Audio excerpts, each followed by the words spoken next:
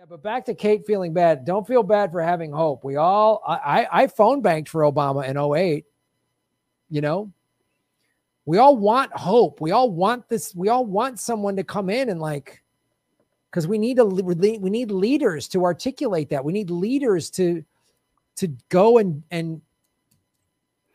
make. Yeah, you know what, man? Though we need like an FDR type president, certainly. But you know what I think we need even more than that?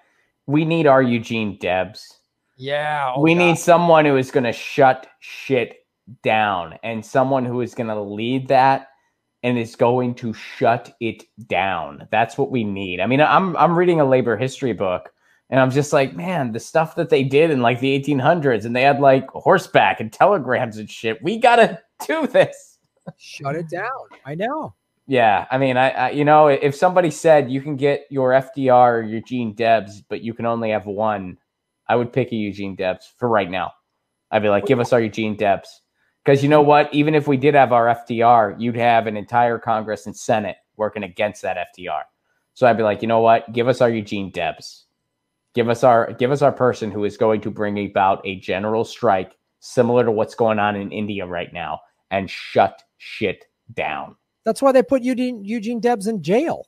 Mm-hmm. He was too powerful. He was shutting stuff down. He was really fucking up the capitalists, man. I mean, it was like, the more you read about Debs, it's like, wow, that guy had it right. I agree, Ron. It's like an FDR has to run and get elected and blah, blah, blah, blah, and a cabinet and just like Debs would just be like, we need somebody like a real labor, somebody, I don't know, maybe like Chris Smalls, get him. I don't know what. Yeah. Well, and it's about shifting the status quo too. It's not just about like, all right, let's put a really nice Band-Aid on this freaking thing. It's about like, no.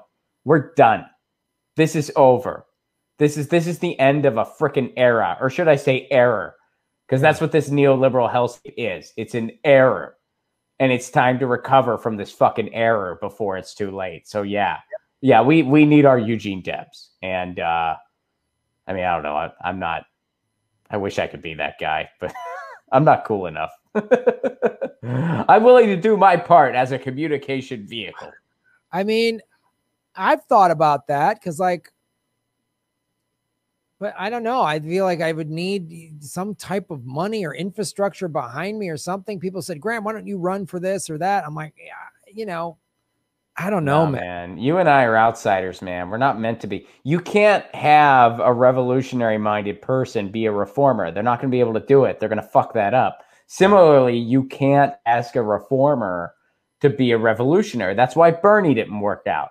We wanted a reformer to be a revolutionary. It just doesn't work that way. There's nothing wrong with being a reformer. There's nothing. We need reformers, but you can't ask them to be revolutionary. So they're not going to do that. And right now, the thing we need the most is a revolutionary that can organize the shit that needs organized. I mean, and it takes, and that's one of the problems is that in a lot of these unions, some of the folks at the top are also corrupt to an extent. And that's a big problem because if that wasn't the case, you know, you'd have a situation where they'd be like, okay, now is the time to use those resources when we really need to shut shit down. And to make sure everybody is taken care of because you ain't going to work. You're getting with us on the picket line.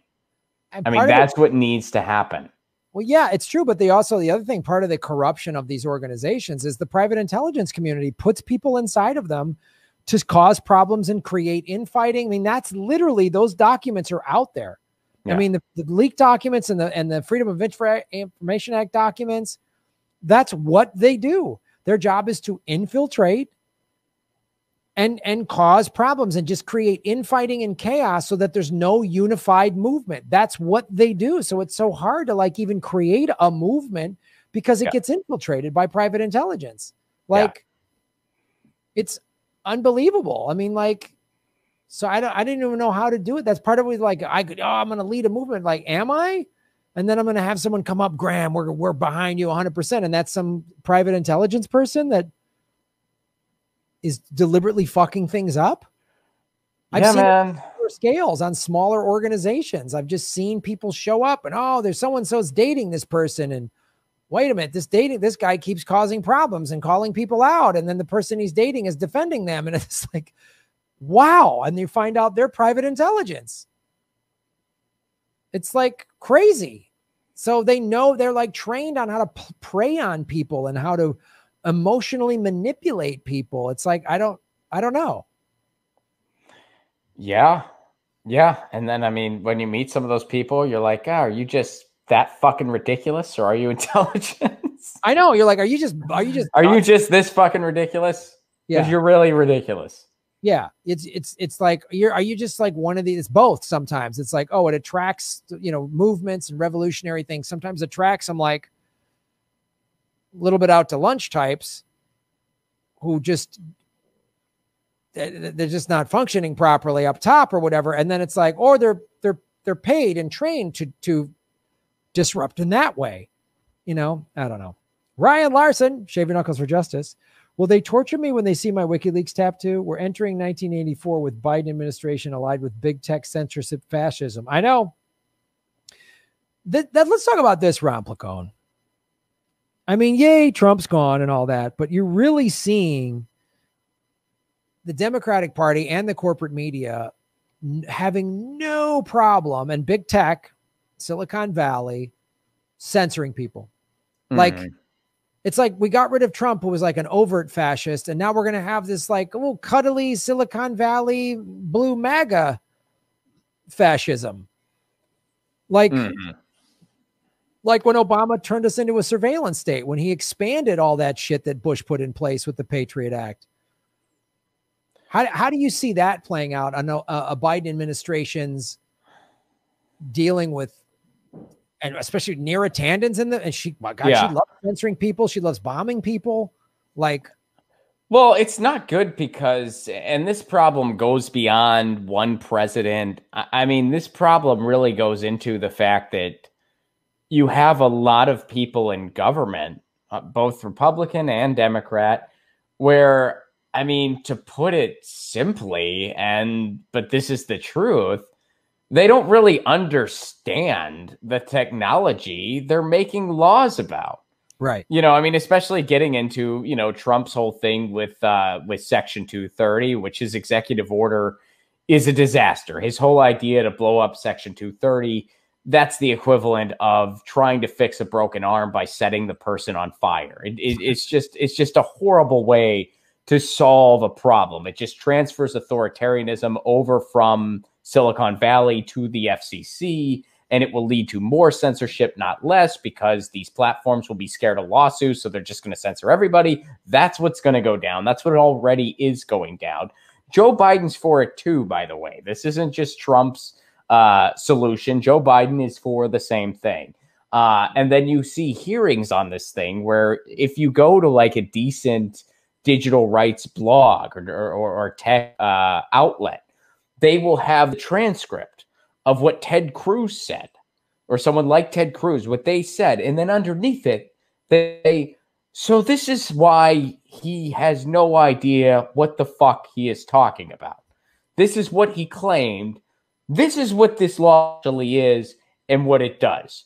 Ted Cruz, honestly, it's not even like he's being deceptive.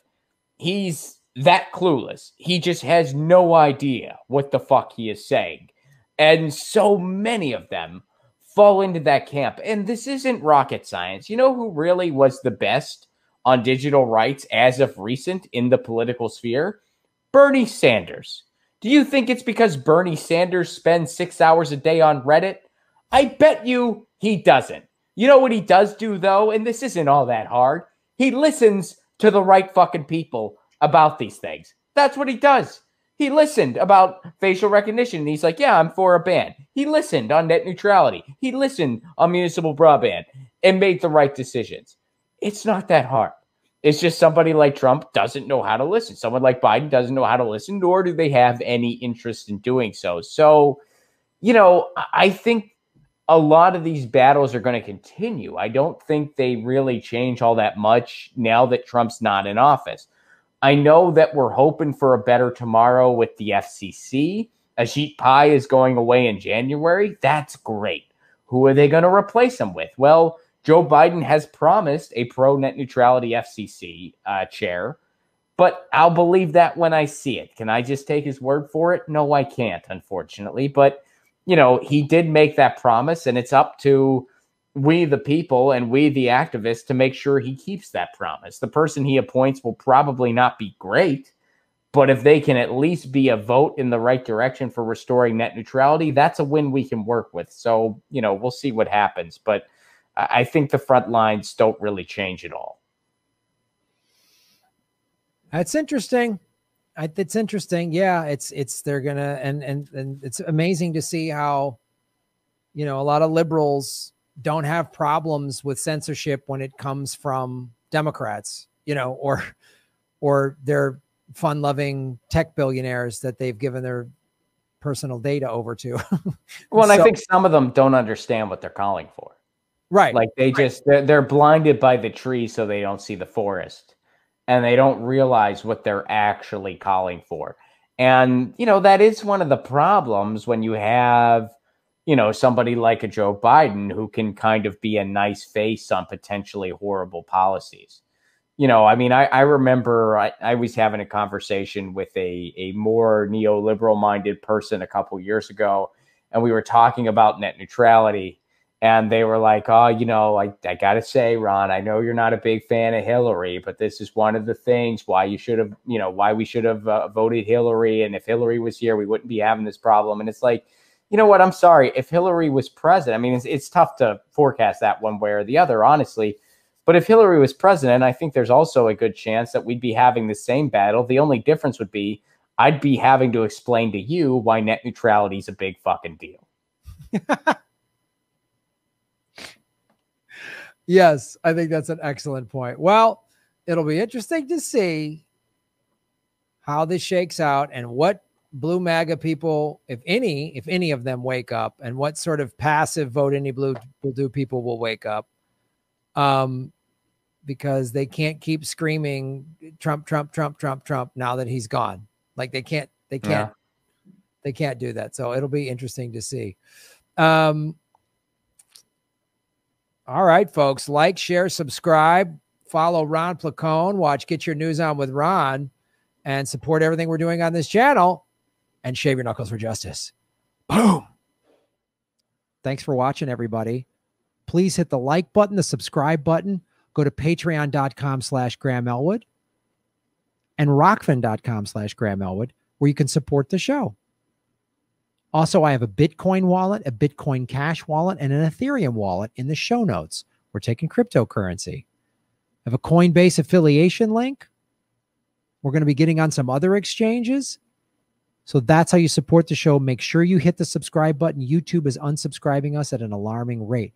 I have a PayPal button at GrahamElwood.com. I even have a Venmo at Graham-Elwood. There's a lot of ways to support our show. We are getting crushed by YouTube. We've dipped under 73,000 subscribers because of YouTube. Thanks for supporting what we do.